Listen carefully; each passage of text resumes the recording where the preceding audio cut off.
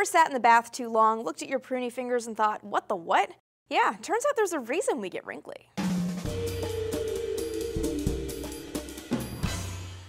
Hey guys, a non-waterlogged Amy with you on D News today. Before we talk about wrinkly fingers, we gotta talk about what covers them: skin. Our skin has 3 layers: subcutaneous tissue on the bottom, the dermis in the middle, and the epidermis on the outside. The epidermis in turn has 4 layers, but it's the outermost one called the stratum corneum that we're most interested in.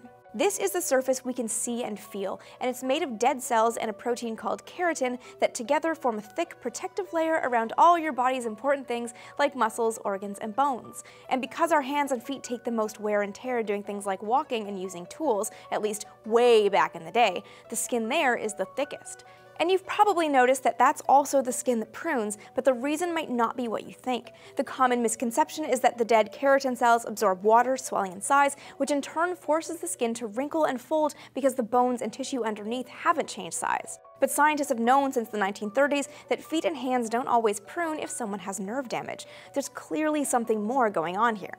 It turns out that skin wrinkling is an active function controlled by the sympathetic nervous system, the one that controls other involuntary fight or flight functions like quickening breathing and slowing digestion.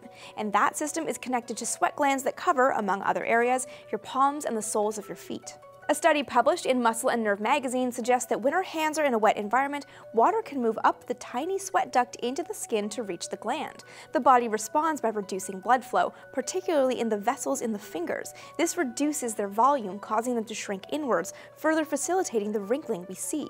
This is a way more involved process, and since it relies on the nervous system, that means there's likely some evolutionary reason for this trait. We aren't exactly an amphibious species, but wrinkly fingers could have benefited our ancestors digging and working in wet environments. In 2011, a team of researchers started studying the active process of skin wrinkling. They noticed the folded skin creates a really great drainage system to get water off the fingertips, so they ran a test to see if this would improve grip.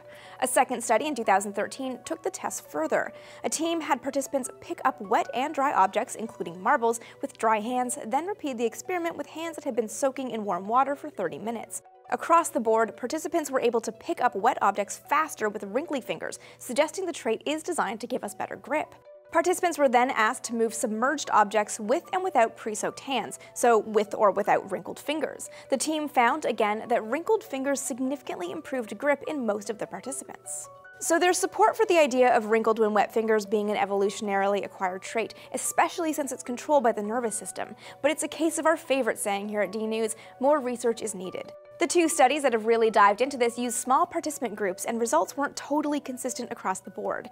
There's work to be done to really understand how and why we get pruny in the bath. Next time you're in the bath waiting for your hands to prune, consider binging on some TV. There's so many great shows to pick from on Discovery Go, including one of my favorites, When We Left Earth. So check that out, there's a link below. But wrinkled or not, toes are kind of weird looking, am I right? If you want to know why, Julia's got more info in this video right here. Toes likely evolved from the same bones that became fins, wings, or hooves in other species. The dominating scientific theories are that fingers and toes are exclusive features of tetrapods, or vertebrates with limbs. But according to one study, toes may have evolved even before our fishy ancestors left the ocean.